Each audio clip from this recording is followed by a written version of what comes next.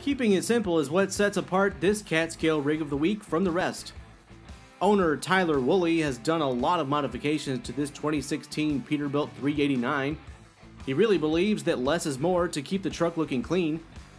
He did add a 20-inch bumper, a bow tie visor, 7-inch stacks, stainless steel battery boxes, and blank panels under the cab and sleeper. There's also a stainless steel deck plate, Hogebuilt fenders, and a custom rear stainless steel light bar. The Pete also has a CAT C15 engine with an 18-speed transmission. It has a 315-inch wheelbase and pulls a 2017 Great Dane spread axle trailer. Tyler said that trucking was always in his life growing up, and he would always ride with his father and grandfather at any opportunity. He said he loves trucking wholeheartedly and will be trucking until the day he dies. Do you use the CAT Scale app and have a rig you'd like us to feature as the CAT Scale Rig of the Week? Send photos to rigoftheweek@thetrucker.com. Time is money, and CAT Scale can help your drivers save time weighing.